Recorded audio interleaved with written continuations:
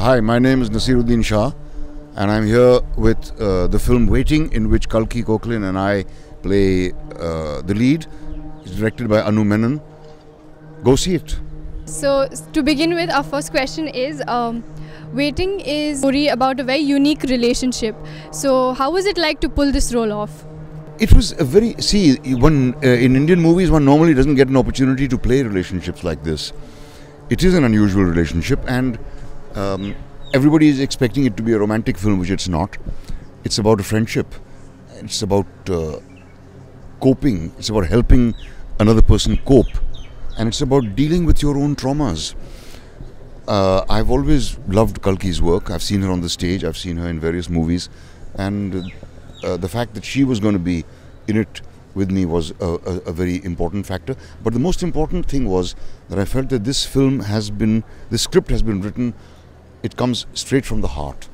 It's not a clever attempt to hook an audience or anything of the sort. It's a deeply felt script, and I was very moved by it when I read it. And I thought I'd really enjoy playing this part, and it wasn't a terrible strain because the scenes are so truthfully written.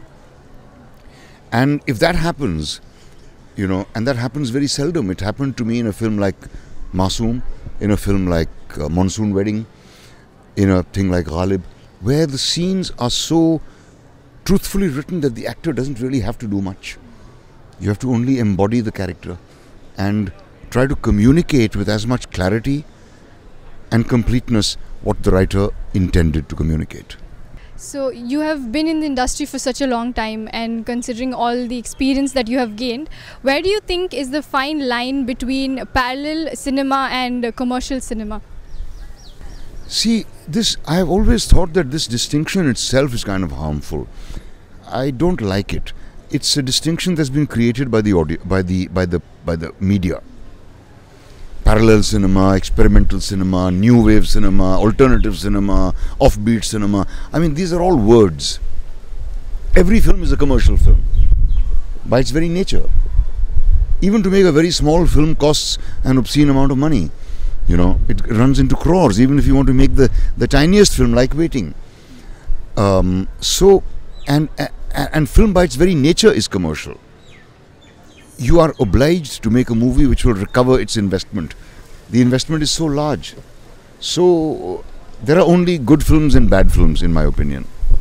Okay, so you have mentioned earlier that when you read the script of the film, you felt like it was the most amazing script you had read. So can you tell us what exactly did you like about the script? The fact that it was dealing with a very simple, believable and poignant situation. The characters were drawn as they would be in real life. The interaction between them was a very interesting one, and the thought of portraying a relationship of this kind, which is teetering on the verge of a romance, but it doesn't quite get there, considering our respective ages. But it does end up in being a very deep. I have a feeling these two will be friends for the rest of their lives, and that to me was the most endearing part of it. So, could you share with us a few things about your acting, and like what are the few things that are always on your checklist while you're acting? Learn your lines and don't bump into the furniture. That's the most important rule of acting. If you can follow that, half the battle is won. Not the entire battle, but half the battle. Unfortunately, a lot of actors feel their job is done when they've learnt their lines. It's not. It only begins when you've learnt your lines. And the next time you watch a play, just try and observe how many times the actors bump into the furniture. Thanks a lot for your time.